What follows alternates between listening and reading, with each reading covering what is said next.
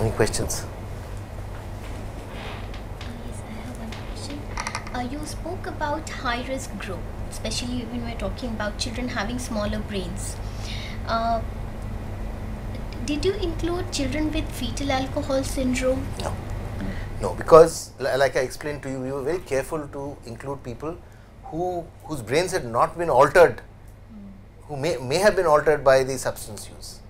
You know, the issue is, as you probably would have realized, that the problem exists long before these children have the first drop of alcohol touching their tongue or have had their first smoke. The alcohol or the drugs, in a way, are their self-medication of their own problem, because the social systems are failing them, are failing to recognize it. I have one more question. You spoke about children or individuals who have or show propensity towards externalizing behaviors, more prone to getting addicted. Isn't it that individuals who are introverted on the other side of the spectrum, they are equally at risk because socially they kind of are isolated and hence more prone to abuse alcohol? That was what was believed earlier. And yes, I mean, people who are introverted, who have difficulty in coping with, who have poor coping strategies, do use alcohol and drugs to deal with it. But I am dealing with a particular condition called addiction. You know? And here, more than the introversion, we find the externalizing to be a risk factor. To be honest, the introverted people that we do find have externalizing traits, which is people who have more of, see, externalizing does not necessarily mean impulsive, I am going to beat you up, etc. Externalizing also means difficulty in sustaining interest, in a difficulty in allocating interest. Okay. And sometimes what happens is that, I get so disturbed because whatever I do, nothing is happening. I know I am good, but whatever I do, I can't reach my goals. People who are half as good as me are just going past me and achieving their goals. I am left here like a fool on the hill. And then you withdraw, you do not want to talk to people, you become more depressed. So, what we are again finding is that this whole thing of internalizing, externalizing often is not such a rigid boundary as we used to think when I started my career.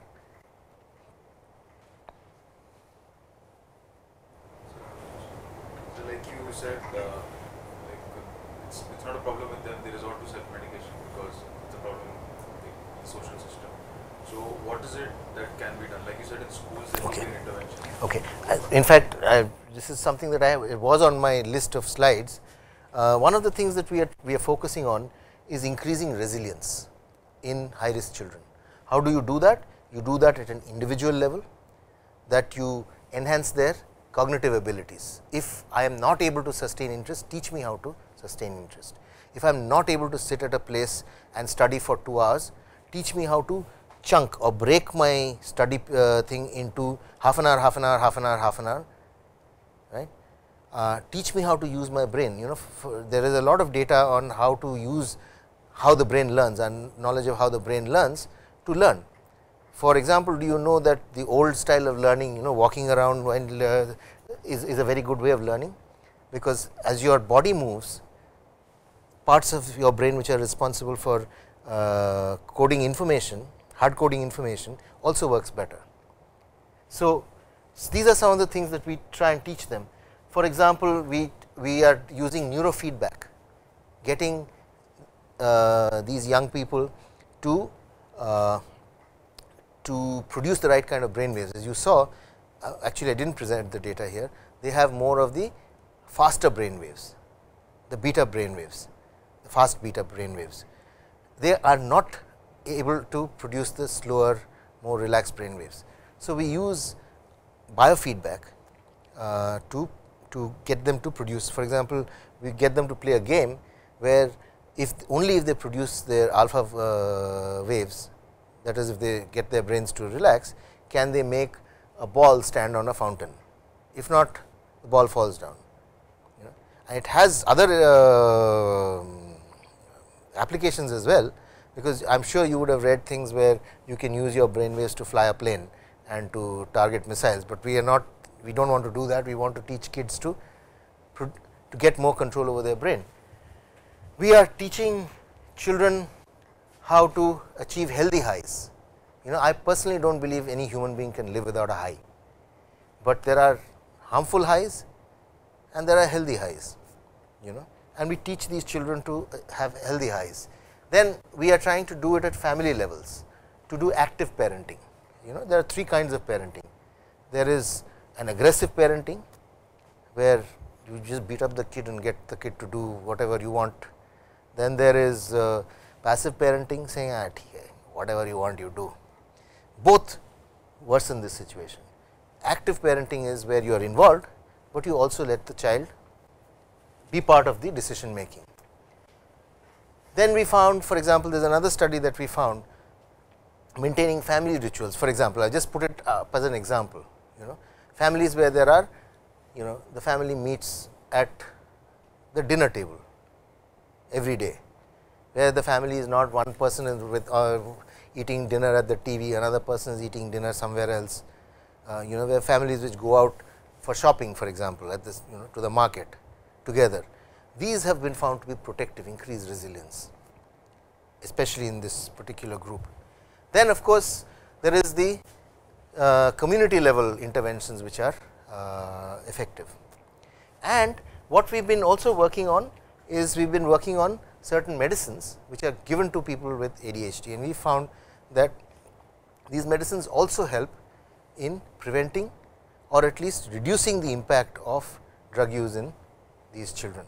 So, it is not one answer, it is a number of answers, and I will not pretend that I know the answers, because this is something that has just happened. We are in the process of discovery. I am just sharing to you some of the things we have discovered in the last 10 years.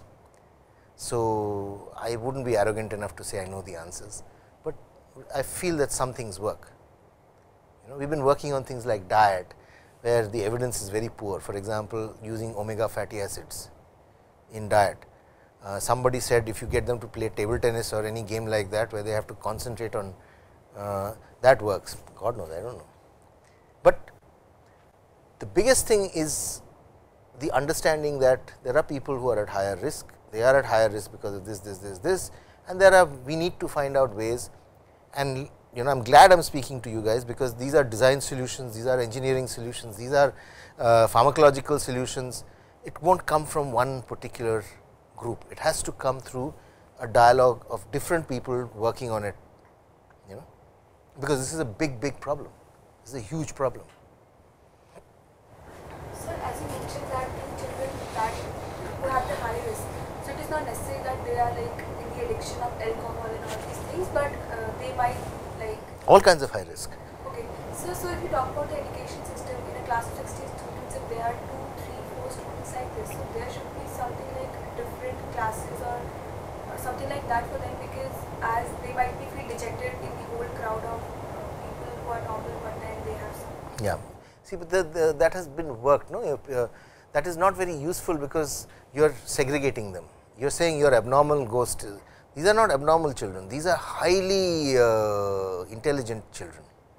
So, you need to integrate them and give them different solutions. One of the solutions is cut down the number of people in a class, where the teacher can look at more individual solutions. That is not going to happen in a hurry in India, but that is where a lot of the schools are going, that you have more teachers to the student ratio, because once you do that, you find these children do much better, they do very well. For example, I mean, one of the things that I have been discussing with in schools is, instead of just giving theory that give it as a project. People go find out, or you are doing some thing in social studies about parliament, you go to your local self government, you go find out. The children are given assignments, which a lot of you must have done when you were in school. We did not do it, we just had to read and memorize. what we do find is giving projects, and I am sure right now in your postgraduate education you are doing projects and you are learning much better because of that.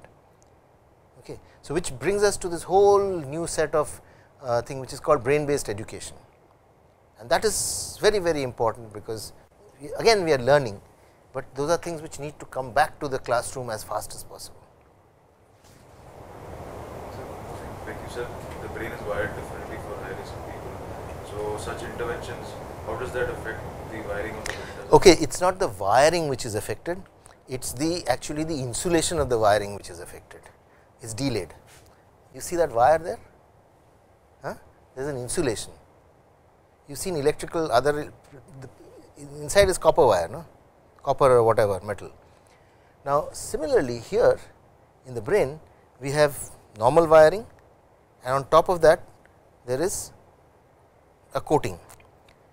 When the brain matures, the part of the brain where the design is complete, suppose when what happens when I grow up and I start learning how to walk, the brain is kept fluid so that I can learn to walk. When I am born, I do not know how to walk, unlike a elephant or a giraffe. When they come out, they know whatever they will know for the rest of their lives. So, their brains are complete. For human beings, we can be in anything, we can be in the tundra as an Eskimo, we can be. So, we have to, our brains have to be absolutely flexible, and it is kept flexible so that you can learn. And once you have learnt whatever you need to learn, then the brain says, okay, let us close the design, shut the design. That is what you do in your design process, no? That you work, keep it open, and then you say, okay, done, let us shut the design. And the brain's way of shutting the design is by coating it, saying, okay, no more is going to happen here. Right? And at different ages, at different stages, different parts of the brain get shut. At one part you learn how to move the motor movements, another part you learn how to make judgments, another part you learn how to distinguish right from wrong, and these happen at different stages. Okay. These are delayed. So, what happens is it is almost as if the brain in these kids is saying time is not right, there is too much speech going on, time is not right to close the design, keep it open.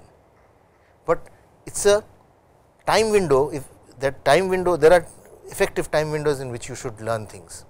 If you do not learn how to sing by the time you are 6, 7, 8, it will be, you can still learn it at 35, but it will be very, very difficult.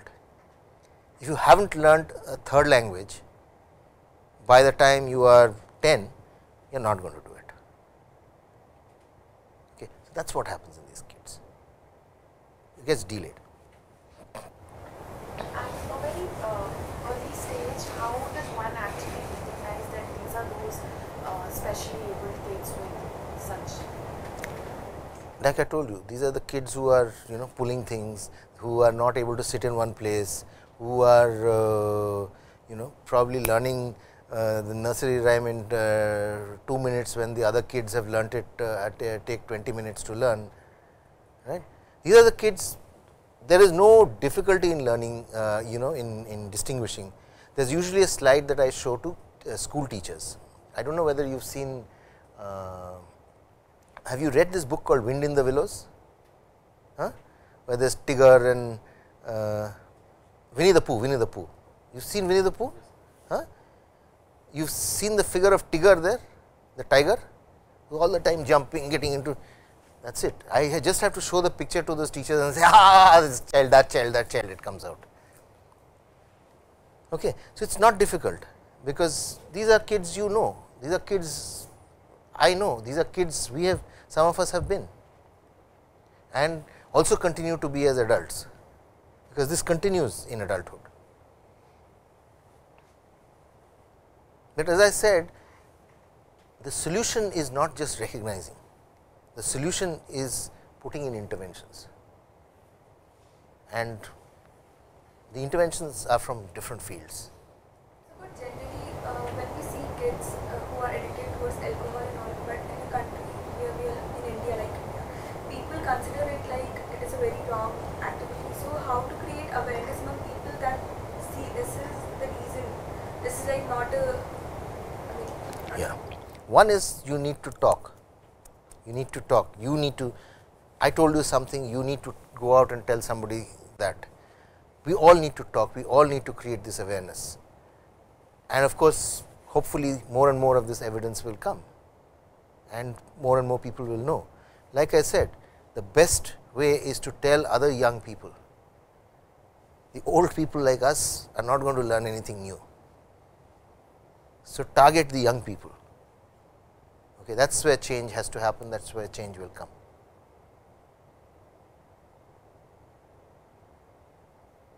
Okay. And there is a lot of information coming out. For example, the other day I was reading this story about in Kenya, they did this wonderful study. They looked at a tribe who about 100 years back, half the tribe, they were hunter gatherers, hunting in the savannah. Half the tribe came and settled down in villages and all that, started doing agriculture. And then they found that the same group of people that I was talking to you about, in the hunter gatherer society were the heroes, because they would find out where the antelope was, they would find out where the best grazing fields were, they were the heroes. So same guys, with the same genes. In the agrarian society were the zeros, they were stealing, they were getting into trouble, they were getting drunk and disorderly, beating people up. So, in a way it is fascinating that the same thing in different social circumstances, flowers as a different flower, the same seed. So, who is wrong? Is the seed wrong or the environment wrong? In the morning I met a group of people who were studying about adjustment, and all of us have to adjust to our circumstances. Sometimes the circumstances are like that, they throttle you, but we still have to learn how to adjust to them well. But there are some people who adjust better, some people who do not adjust better, and up till now we have said what to do. People who do not adjust will just sink and die or go to prison. The time has come to change this and say that okay, our worlds are going to get even more complicated, are going to get even more frustrating and suffocating. So, are more and more of you young people going to just suffocate and die? Is that right? Should not we recognize that most people have lots of talent and let that flower? In whatever circumstance, human beings, I mean, your next generation will be living in Mars. So, how will you guys adjust? How will they adjust? So, what we hope is that you will use this information to bring about changes in human societies. Yes, sir, but even if like we are aware of something, like one of my friends is like he's into smoking and all that. So he knows that it's bad. He's trying to get rid of it. It's been like 3 years now that he's like participating in horse riding, bungee jumping and all that. But still he is not able to do that. Completely get rid of it. Just ask him, when he does horse riding and bungee jumping, does he still drink and smoke? See, that is the whole thing. See, you yourself have brought up the solution. But then he gets the urge to smoke later on. Fine, fine. I mean, see, if you stop treating it as a moral problem, bad, you use the word bad. What is bad?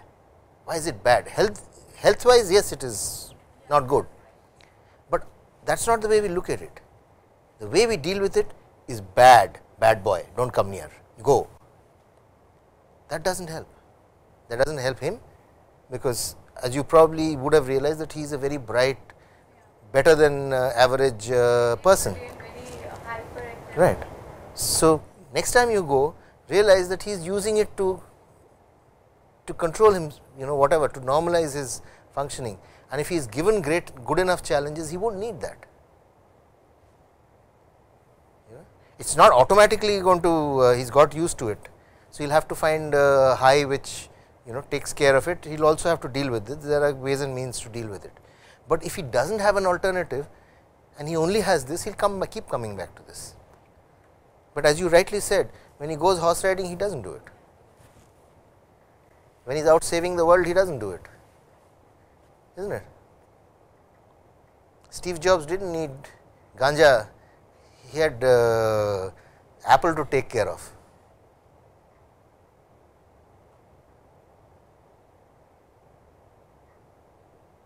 So, in a way it is about finding that project, that great dream on the hill, which all of us have to do, all of us, because in a certain, you guys have reached IIT, you can't be dumb fools, and to a great extent you will also be those kids who have a little bit of this, because you also have, you have reached here because you have some level of genius. And the other side of genius is this restlessness, inability to sit there, get bored easily,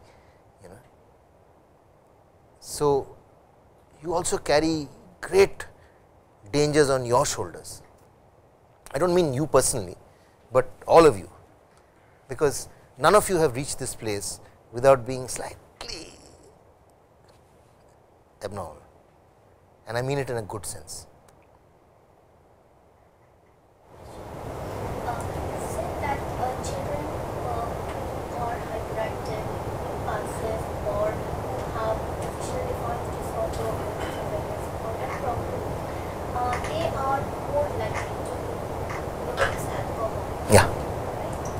Now, are these children, do they fall in the category of those children who get a proper diagnosis? No. Or are they between normal and this category? Yeah. Good question. What is the best way to identify these children? Very good question. First answer to that is I do not know, because there are tests for people who fall very clearly on this side of the bell curve. Okay. But these kids that we are talking about, a lot of them are not diagnosable disorders. I strongly suspect that I had ADHD as a child, not ADHD diagnosable, but as my friends will tell me, ki, "Arey yaar, khada hoke baat kar. Why are you all the time moving around?" I find it difficult to stop my second thought coming before my first thought is finished. Okay. I would never have, I was the quintessential good boy. I would never have satisfied criteria for attention deficit hyperactivity disorder. But throughout my life I have seen that there are ways, halfway through a project, the second project would have entered my mind, and it has been difficult. So, it is not, you are right, I do not know, the answer to that is I do not know, how does one catch hold of these things. I think that the message should go out is that this is not a problem, this is actually latent genius, then we will catch it more. If we send out the message that this is not a problem, but this is something to encourage the other part of the coin, then we will probably get the message through. Then mothers will say, "Arey yaar, this is something to look forward to." So, we will give more positive influences, and positive influences will help the children who need it, will help the children who do not need it. If their brains are understimulated and they are seeking stimulated from alcohol to get that adequate stimulation, then these children are equally susceptible to other kinds of problems. Exactly. Exactly. So what is so specific about alcohol? No, nothing. You are very good question. Nothing. Tomorrow I am going to talk about behavioral addictions, which include things like workaholism. There are 7 of the IT billionaires in this country who I think fall into this category. None of them touches, none of them have problems with drug and alcohol, but they have problems in their workplace. They are riding roughshod over people, they do not come home to eat dinner, they are least bothered about what their children are doing, they are so concentrated on the work, but they have created major resources for this country. So, there is no black and white dimension. You are absolutely right. This is not just about drug and alcohol. I got involved in it because I work in this area, and my research took me from this area. So, what I am talking to you about is research from this particular area. But what we are realizing now is it is not just about this particular group. It is about a huge proportion of humanity. It is generally, what I told you was not about alcohol. What I told you was a story about how brains work, and sometimes work in different ways. Now, the nods are saying, please let us out. Can I ask something? Sure, please. If somebody is vulnerable to such type of thing, from a policy point of view, should the quantum of punishment not be different for Yes, yes, yes, yes. This is this whole. Because right now Indian Penal Code never thinks of these issues, but they should come into picture. Yeah, that is a much more difficult question. The question that is being answered today, and in the courts of India, in this whole review that happened about the juvenile justice thing, is whether children who are 17 years old should get, because of the crime that they have committed is so serious, whether they should be judged as adults. That is a bigger question to my mind. And as a neurobiologist, I find it difficult to say that a 17-year-old brain, whatever the crime, should be judged as a 35-year-old brain, because a 17-year-old brain is still trainable. A 17-year-old brain is still plastic, it can be molded. A 35-year-old brain is not. So, if you say a 35-year-old brain is become such a bad criminal that you can't do anything other than put him in jail for life, do not agree, but still understandable. But if you tell me a 17-year-old is without help and the brain can't change any longer, treat him like the 35-year-old and put him in jail for life, I do not agree. I vehemently do not agree. The bigger question, which is now being entertained in the courts of the US, is whether people with this kind of brain dimension require to be seen differently. That is a bigger question, and the courts in the US are saying that they are not as culpable as people who do not have this issue. It is a difficult ethical question, but as far as the criminality of a 17-year-old brain and the 35-year-old brain, I am firmly on the side of the 17-year-old. It is a very, very, very difficult ethical question, and after this Delhi incident is a very topical question.